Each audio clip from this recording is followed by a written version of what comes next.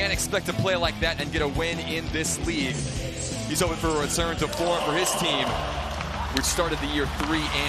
Dakota in the home white and green. They are the home team here in this matchup this evening. And St. Cloud State finding the goal 51 seconds in. Nick Perbix from the point, tipped along the way by Sam Henches, and it is 1-0 Huskies. What a play by Perbix there, just a one-time that comes right off the boards, and he gets good wood on that, but there's the redirect right in front. A tough save for the first shot of the net for your goaltender, but Sam Henches in the right place at the right time. Here's Reese Gaber flying forward, the freshman who's got 3 goals to his credit already. Testing Rennick, now Kirsten finding the back of the net from the point. The quick answer for North Dakota. The senior D-man strikes, and it's 1-1. 90 seconds into this hockey game. Speed, it's a smart play.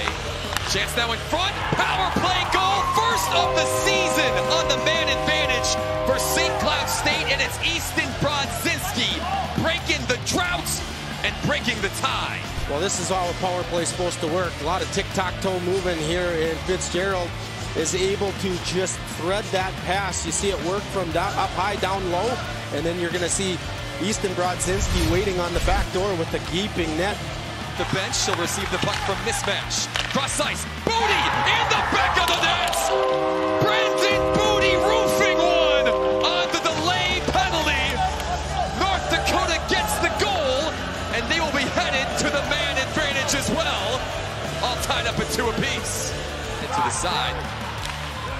SCSU still on the attack, and on the score sheet once again, Zach Okabe. Big-time goal from the sophomore. 3-2 our new score with 8:48 left in the second. Really have to outwork them if you think you can beat them, and their effort has been great. Walker now to Fitzgerald.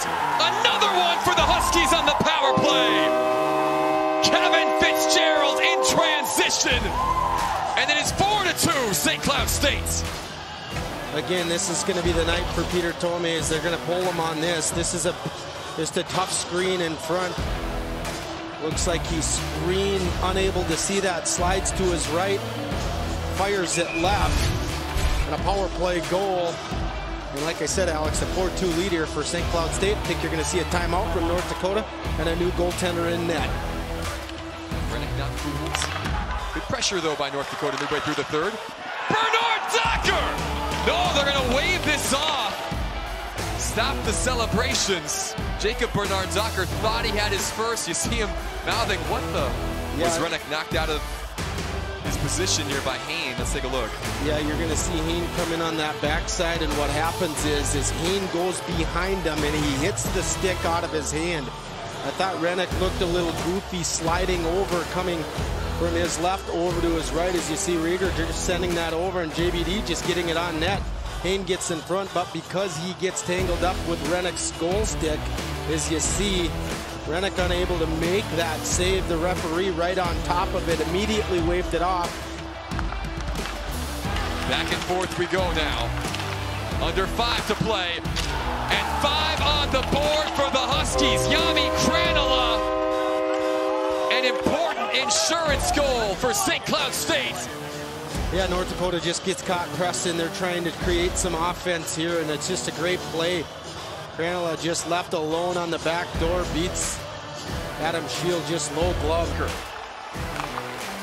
Kawaguchi once again, 24 seconds. Tried to lift that one over Donahue. Pinso now.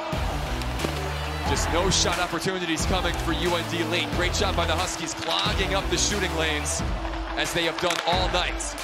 Another shot just wide of the cage. 7 seconds. Once more by Bernard Docker. JBD staying down. The puck will go through neutral ice. And St. Cloud State is going to record the victory here tonight. 5-3 your final.